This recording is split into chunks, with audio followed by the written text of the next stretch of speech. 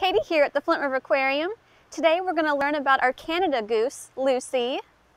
There she is at our aviary pond.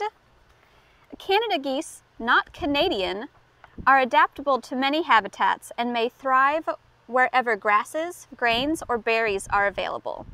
Because of changing weather, settlement, and farming patterns, many Canada geese have begun to alter their migrations.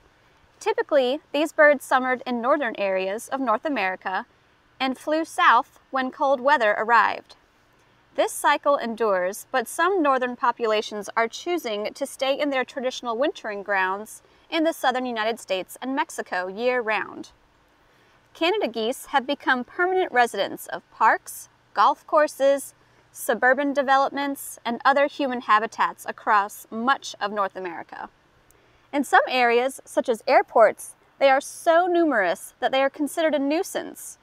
Just 50 geese can produce 2.5 tons of excrement in a year. Ew.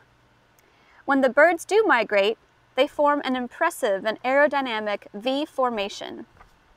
They can cover 1,500 miles in just 24 hours with a favorable wind, but typically travel at much more leisurely rates.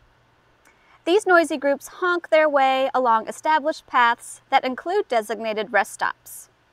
These social birds remain in flocks year-round except when nesting.